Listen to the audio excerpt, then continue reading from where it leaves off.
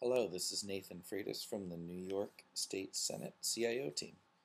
Just want to give a quick demo today of our thoughts on an iPad application that can access the Senate data. We've been playing around with using open standard code, HTML5, JavaScript to build mobile web apps.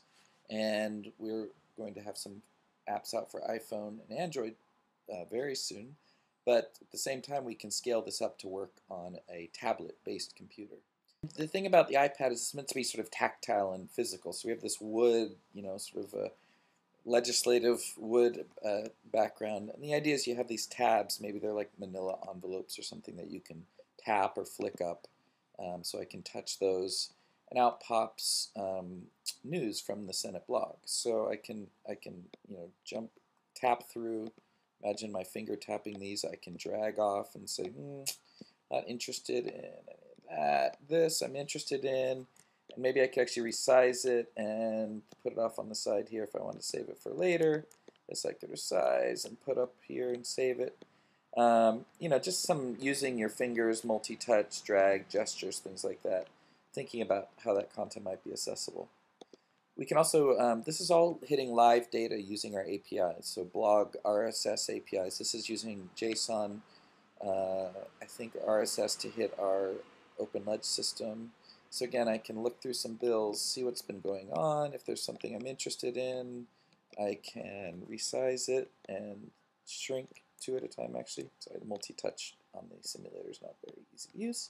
So maybe I can create a stack over here of bills that I'm interested in, and maybe a stack over here of things that I'm not interested or I want to follow up on and file away. Again, same with meetings. This is all using just sort of reusable code, so we can quickly go through and think about, again, what a tablet, sort of tactile screen looks like and what an app using multiple APIs.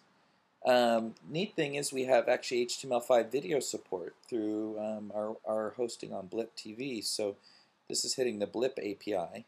And I can actually move around these videos too, and I can play a video, and should start playing. Let's see. So again, I can throw videos off I'm not interested in. I could grab the video I do want to see, and good morning, everyone. You can see the video moves around. Thank you all for coming. And I can actually full screen to this event. This event of importance, which is regarding the Census 2010. Pause it, close it. Flick that video away. Let's see, I want to watch this video now. Up here. And maybe this video down here. There we go. I will be supporting the bill, but I have a lot of reservations. We may not be able to resize the videos. First of all, I have two housing complexes in my district. I have two. So that's video. Which so now I can stop this has video nothing here. to do. Jump around, jump back. And then finally, photos. This is hitting some photos on Flickr, just kind of random photos about work. And these I can also resize, so I can say, oh, I like that photo. Let me resize it, put it over here. Let's see this one. I really like this one. I'll put it over here. This over here. Let's see, resize, resize, resize. So as you see, the idea is again tactile. I haven't totally figured out how to utilize all these features, but they start getting pretty interesting for a more physical experience. So that's the OpenLedge, the New York Senate tablet application interface for now. Thanks.